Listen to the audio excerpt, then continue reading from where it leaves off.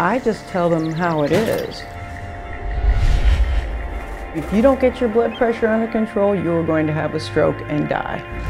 And they appreciate that honesty, I hate to say, but they appreciate that. My name is Tamara Bumpus. I'm a nurse practitioner here in Toledo, Ohio. I work for Neighborhood Health Association at 2 sites, Mildred Bear Clinic for the Homeless and Cordelia Martin. We both serve the underserved. My mother was a mercy nurse. If it wasn't for her, I would have never found this job, this career, this calling. She suggested that why don't you go to school, become a nurse, and found that there was the National Health Service Corps. Having the peace of mind of knowing that I don't need to seek increases of pay gives me the opportunity to know that I'm going to be here for these people. People ask me, how do I feel working in a homeless clinic? Maybe alluding to the fact that maybe I'm not safe.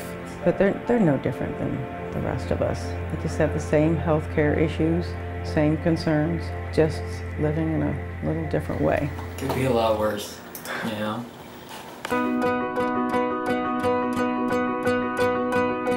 At Mildred Bear, it's a walk-in clinic, so I don't know what sort of patient I'm going to see from patient to patient. And I enjoy that. Right.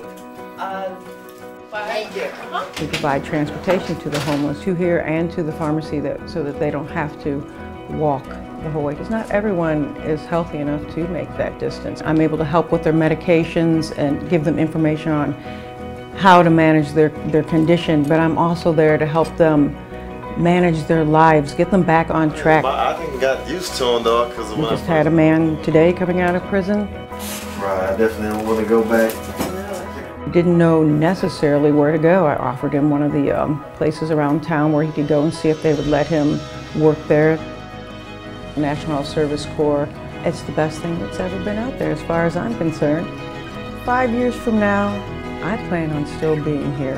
I have never been this happy working in any career in my entire life.